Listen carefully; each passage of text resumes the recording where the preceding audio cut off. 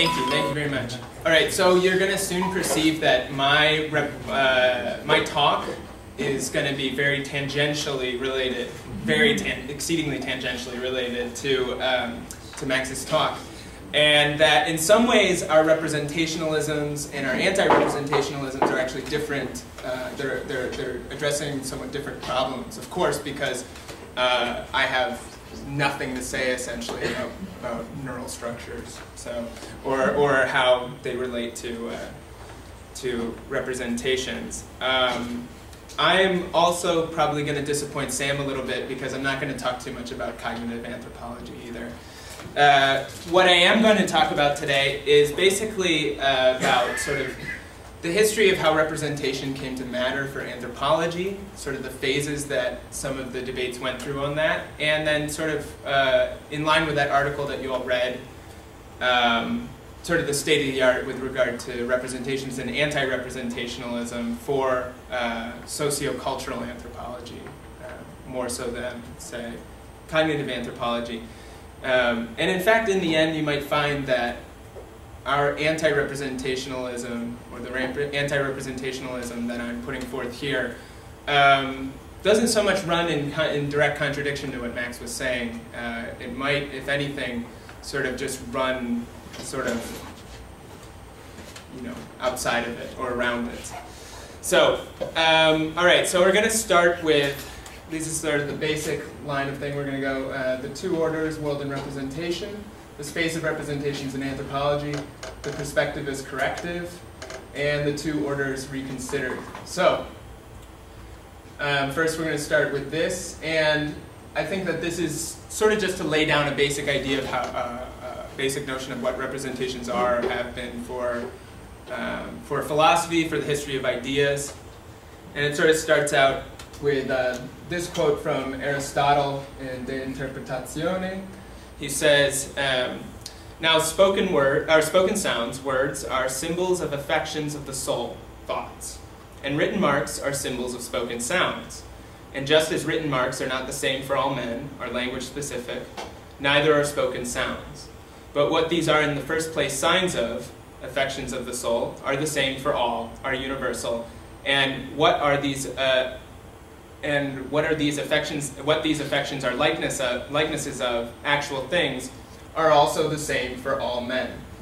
So I think this is actually a very basic view of what I think representation means for a lot of people. It's sort of a common sense notion of what it is. And implicit in it is to say that, so thoughts, which are representations of the world, language is a representation of thought, and for him it would be speech is a representation of thought, and then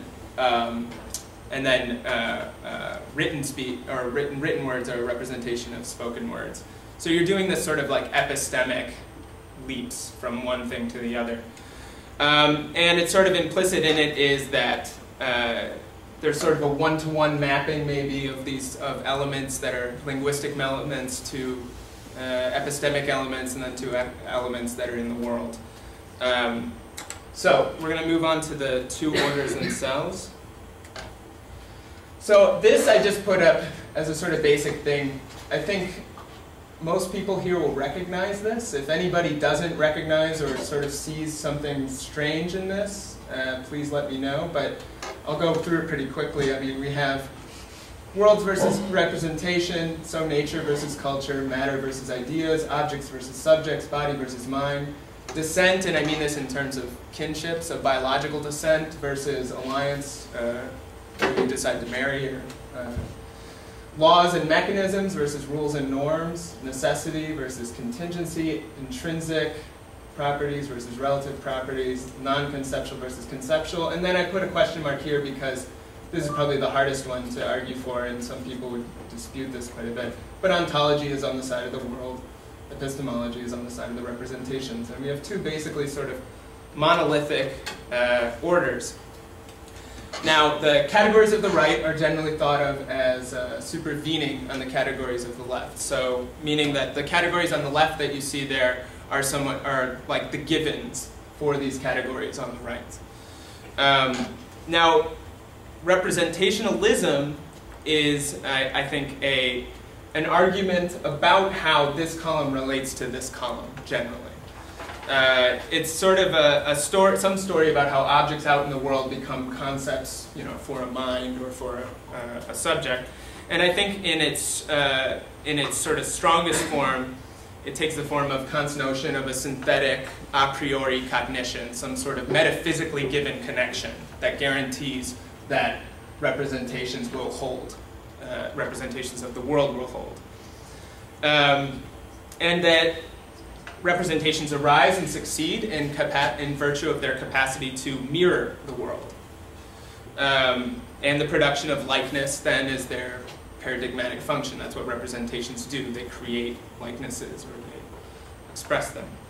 So then the question remains about whether the relationship between these two orders is best characterized as a product of the world or as a product of our representations about the world. And this is basically, these are the two poles that have decided much of philosophical thought for at least since the Enlightenment and since Kant. And it kind of comes down to, well, are you an idealist? In other words, do you think that all of this has to do with this column? Or do you think that the split between them, or the relationship between them, is of the world? Are you a materialist? And that's how the debate has gone on, and that's what it's meant for anthropology for quite some time. So, now I'm going to move on to the space of representations in anthropology, starting from sort of the very, very beginnings of anthropology, the stodgy men with beards, as I call them. So these stodgy men with beards are very important men. They are basically the founders of what you would call the discipline of anthropology. So we have Herbert Spencer, we have Henry Louis Morgan, we have Fraser, James Fraser, and we have my favorite, Edward Burnett Tyler. So I'm my favorite because he's got the best beard. So in any case, these guys were all sort of unified in taking a sort of positivistic view of culture and its relationship to nature. You had Spencer, who was more of an evolutionist, but all of these guys basically centered their research around questions essentially of, okay, so we know that there are representations that are correct. So now the question is, why is it that some people in the world have patently incorrect representations? Why are they so bad at this? And why are we so good at this by connection? So they have a lot of they'll have various cognitive, sociological, technological, and of course most notoriously racial explanations that they advance in order to explain these differences. And then until we come to our cultural hero, especially in North America, Boaz, he's even got a nice smile, he's so much more congenial looking, ditch the beard. And cultural relativism comes into play. So one of the things that he does is that, points out inconsistencies in the positivist view or the unilineal evolutionary story, namely that often societies don't go from more simple to more complex, and that this will change depending on it depends on what features you're talking about as well, what cultural features. So sometimes they move in the opposite direction. And so for him, representations are now treated as psychological facts that serve to organize experience, but they're viewed as highly context dependent, and with the context themselves at least resistant to commensuration. So what I mean by that is that would be the relativist part of this, right? We have to think about it according to the context of the values of the culture that these representations occur in, and those values might be at least radically different or resistant to comparison with other sets of values. So what becomes interesting in this, on this account are second-order interpretations of representations, as well as the lacuna that might arise in these interpretations. So, in other words, what I mean by second-order representation, just basically, or second-order interpretation, just the very basic thing that anthropologists are very good at doing, going out, well, why do you do that? Why do you do X ritual? Why do you use X linguistic convention, right? But it's really important to point out, and this is something that Boaz was very aware of, and something that his disciples as well, especially Sapir, who was one of his students. It's important to point out that those lacuna are also bound to be present in the anthropologist's own interpretation, right? We bring our own blind spots to the whole deal. And as Sapir once said, I love this quote, he says, "One is always unconsciously finding what one is in unconscious subjection to." So this is a very strange idea if you bring this into the realm, the domain of interpretation. And then finally, that ends up somewhat with the Sapir-Whorf hypothesis, how language, and we might add culture more generally, determines thought or cognition, right? So from there, I think that this basic approach to representations went in two very different directions in anthropology. In one direction, it went to cognitive anthropology, or cognitivist anthropology. And Sam, you can correct me if I'm being unfair here, but my characterization of cognitivist anthropology would be to say that what they're looking for is the object is to sort of establish what are the cognitive schema that in turn are sort of serve as the necessary minimum required for an account of widely distributed cultural features. So we see, so they're very interested basically in that idea of what I got back to with Aristotle, the spiritual unity. The cognitive unity is what we would now say instead of spiritual unity, but it amounts to the same thing. And I guess another factor, this is more of a sort of disciplinary politics factor, is that it views itself as much more of a scientific enterprise often, as opposed to the interpretivist anthropology, which is exemplified by people like Clifford Geertz, and is much more involved in actually looking at sort of what do representations mean to the people who use them, right? That's the much more important question for them. And they're much more leery of making claims about universals or even undertaking a comparativist project at all, right? So it's a very different approach in that regard. Now I want to sort of show, though, how actually, though these might seem very different positions, they actually share some representationalist assumptions, very important ones.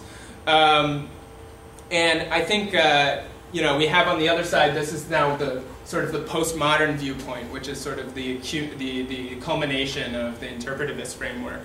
And it sort of has this idea that, it's sort of a vague idea that representations are all that there really is, right? It's a very idealist in that sense. And it's exemplified by people, usually by opponents, not by, you know, proponents, by things like Foucault's notion that life was invented, and, you know, he says life was invented through Enlightenment discourse, in Enlightenment discourse, or Latour's statement that certain diseases could not have existed prior to their nosology, so prior to them being classified as diseases.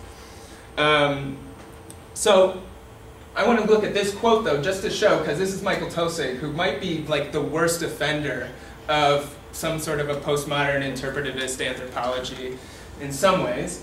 And to what degree we still find a sort of very strong representationalist account. So he is explaining something about magic at this point, but he takes this little aside and he says, elementary physics and physiology might instruct us that these two features of copy and contact are steps in the same process. That a ray of light, for example, moves from the rising sun into the human eye where it makes contact with the retinal rods and retinal rods and cones to form, via the circuits of the central nervous system, a culturally attuned copy of the rising sun.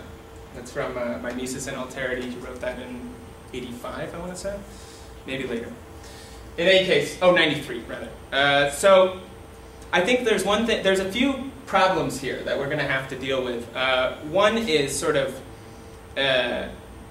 you know, if it is a copy indeed that sort of arises in the mind, but we know that there are potentially infinite number of ways of producing a copy, then in what sense is it still meaningful to call them copies, in the sense of grabbing something essential out of what they're copying? And then also the other point, which I think he acknowledges more, it's just really at what point does contact become copy? It seems like we have just sets of contact. We have points of contact between here, the light, the eye, optic nerves, then circuits of the central nervous system, and then it's all of a sudden, boom, copy comes up at the other end. It's as if it sort of went underground and then came up. And I think he actually says that the distinction between copy and contact is fundamental. He goes on to say that, but we should really be asking fundamental for what? Why is that fundamental? And I think that Viveros Castro points it out quite nice when he characterizes these two, Eduardo Viveros Castro characterizes the two sides here, and it was in the article that I assigned. He says, well, on the one side we have the cognitivists, well, we have the interpretivists who want to reduce reality to representations, and we have the cognitivists who want to reduce representations to reality, right? So we want a third way out of this choice between being always either an idealist or a materialist. And I think that perspectivism offers us this. So this is the perspectivist corrective. First I'm going to talk about, I'll talk about amerindian perspectivism, but first I'm going to talk about perspectivism in general, because it also has wider sort of philosophical applications. I think in general you could say that perspectivism, and especially this will be the case for Viveros Castro, is a theory of intersecting realities, right? Each one of which is, each reality is given simultaneously with a set of affects, i.e. a body, and that co-determines a space of interactional variables, right? So the affects of my body determine what's going to appear, just as much as the things in my field are also going to determine how I can interact with them, right? So interaction is co-determined by, on the one hand, a body, on the other hand, the world that body sort of gives onto, right? So what we would say there is that a body's relations are, in some sense, logically prior to what a body is. If we want to ask what a body is, first we have to ask about the relations that it has to other bodies. As opposed to a substantialist notion where we would just know because the body is identical with itself, and we would start with identity and then move out toward the relations. Okay, so amerindian perspectivism, and this is going to get a little dense, is the view that each reality corresponds to a specific human or non-human collective and is expressed via an embodied anthropomorphic point of view, so that humanity is in the position of the common denominator, I'm quoting here from Viveros Castro, the reflexive mode of the collective. So we have different bodies basically because we belong to different collectives, right?